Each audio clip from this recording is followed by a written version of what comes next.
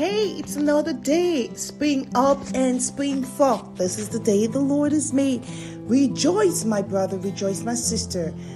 For the Lord is good, and his tender mercies towards us endure forever.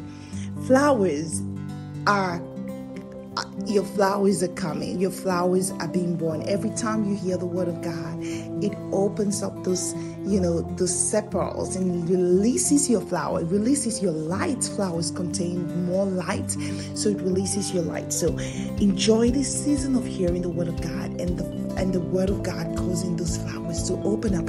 Flowers open up to sunlight.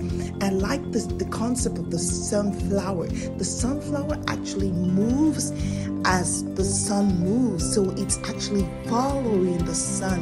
When the sun goes down, the sunflower changes its direction and waits for the sun to come up. I want to prophesy in your life that your flowers are opening up with the sun of God's light, that they are opening up with the light of revelation, that the Lord is flooding your eyes with revelation, as he says in Ephesians chapter 1 verse 17. Oh, that the eyes of your understanding may be flooded with light as the light of God's word enters into your spirit, into your mind.